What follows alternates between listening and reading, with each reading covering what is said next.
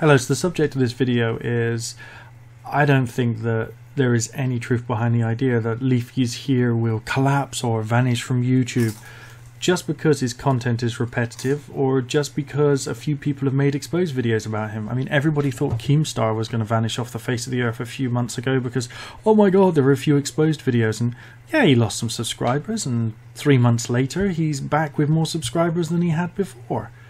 I mean, he's even hundreds of thousands above where he was before the whole fiasco started.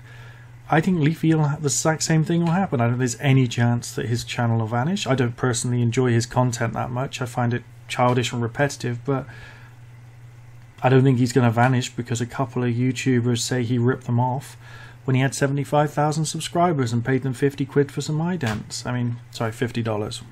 Eurocentric here being English. I don't see how this could possibly negatively impact him to the point where he'd leave YouTube.